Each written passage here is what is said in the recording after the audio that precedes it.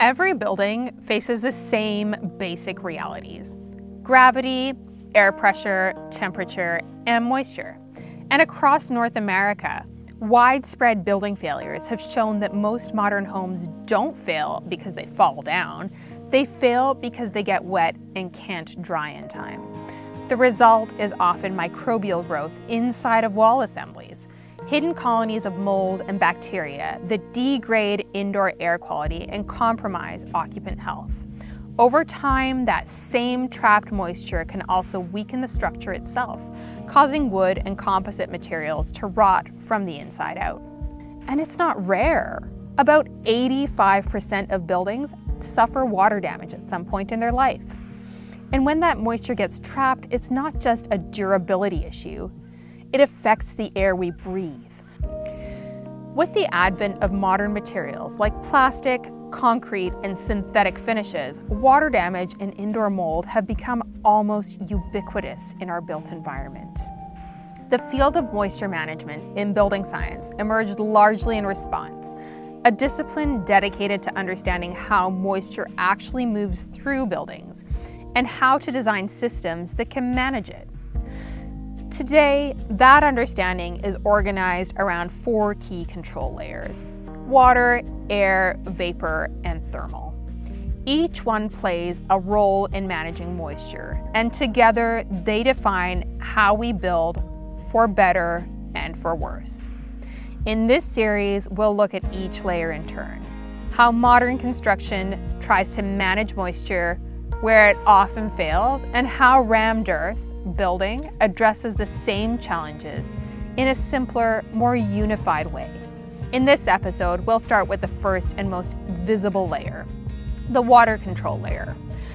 Before we dive into walls, it's worth mentioning the obvious. The best defense against water starts at the top. A well-designed roof does more to protect a building than any membrane or flashing ever could. Steeper slopes, generous overhangs, and properly detailed eaves keep most rain away from the walls in the first place. Roofs deserve their own discussion, and we'll cover that in a separate video. But for now, let's look at how we manage the water that does reach the walls. The water control layer is everything that sheds, drains, or redirects liquid water before it can reach materials that aren't meant to get wet. In theory, it's simple. In practice, it's one of the most common points of failure in modern construction.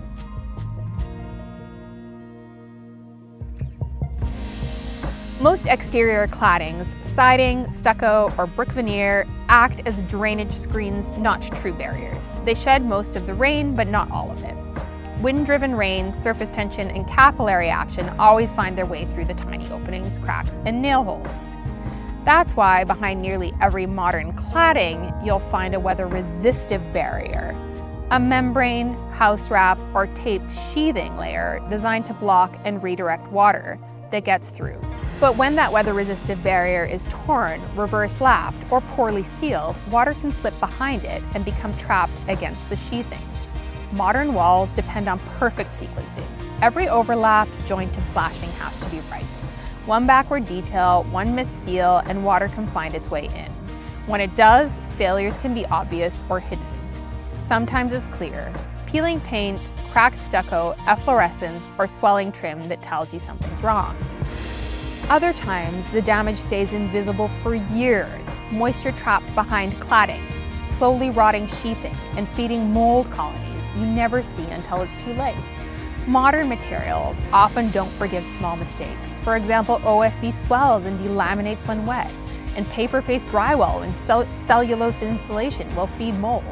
Even fiberglass bat insulation can hold pockets of moisture long after a leak has stopped. The leaky condo crisis in the Pacific Northwest and Canada's coastal provinces was just one large-scale example. Thousands of buildings built to code, yet unable to dry. To understand why these failures happen so often, we need to understand all the ways that water can move. Water doesn't just flow downward, it can also climb upward or sideways through something called capillary action. The same way that a sponge wicks moisture. When water encounters tiny pores or cracks, surface tension pulls it along those pathways, and some materials are especially good at this. Both rammed earth and concrete are capillary active because of their fine pore structure, and that's why they can wick moisture from the ground or sideways through a footing or a foundation. We try to stop that by using a capillary break, gaps or hydrophobic layers that interrupt the pathway and let gravity take over again.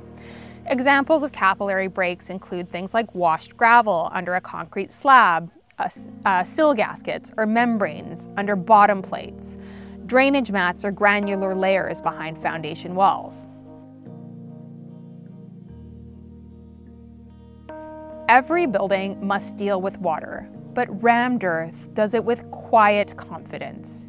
Its dense mineral structure helps to shed rain, buffers humidity, and reveals wetting before it becomes damage.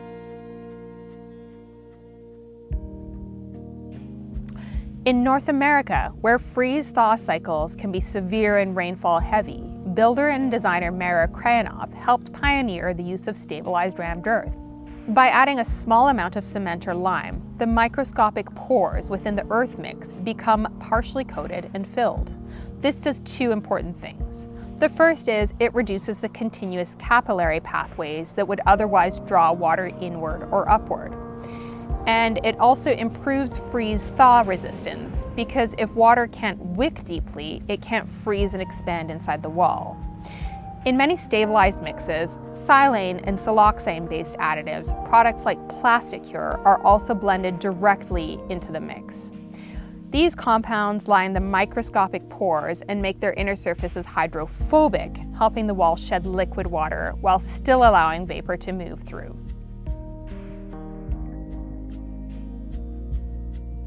In Europe, builders like Martin Rauch, the Austrian architect and craftsman leading the revival of raw rammed earth, take another approach. Instead of densifying the surface with cement and hydrophobic additives, he leaves the outer layer as a sacrificial skin that takes weathering, so the structural mass behind it stays intact. That layer is only a few millimeters deep, designed to erode gradually and be renewed as needed. He also textures the surface so rain can't form continuous sheets. It breaks into droplets and drains away. The texture itself becomes part of the wall's moisture management system, keeping it fully vapor open and true to the material's natural behavior. Both approaches still need good detailing, sills, overhangs, and drainage, but their resilience comes from the material itself, not from layers of plastic trying to keep nature out. No matter what we build with, the physics stay the same. Good geometry and careful detailing are universal moisture defenses. For example, the ground should slope away from the foundation. Window sills and head flashings should angle downward and outward. Drip edges and kerfs stop water from wrapping around ledges. Overhangs and well-placed flashings keep most rain off the wall to begin with. Caulking and sealants can help where needed, at joints, penetrations, and transitions. All of this, slopes, flashing, careful layering, and capillary breaks, relies on craftsmanship. Both light frame and rammed earth buildings need it. The difference is that rammed earth is inherently more forgiving. It's a solid, continuous wall, no hidden cavities for water to sneak into and get trapped. If moisture does enter, it's visible, local, and can dry naturally. In layered modern walls, one missed detail can let water slip behind cladding, where it can stay hidden for months, creating moisture and microbial growth problems. Managing liquid water is about giving it a clear path, shedding, draining, and drying in ways that work with gravity and the nature of the materials. Rammed earth handles this with quiet logic. Its dense mineral body doesn't rely on membranes or coatings to stay dry. It manages moisture through its own mass and texture. In wet or cold climates, it still needs good detailing, solid foundation, well-designed sills, and protective overhangs. But when these are in place, the material itself does most of the work. But liquid water is only part of the story. Air is an even greater carrier of moisture, invisible but powerful, moving through the joints and layers of modern walls. In the next episode, we'll explore the air control layer, how pressure differences drive airflow, why most airtight buildings aren't as tight as we think, and how rammed earth, by its very nature, remains dense and continuous enough to handle air with elegant simplicity.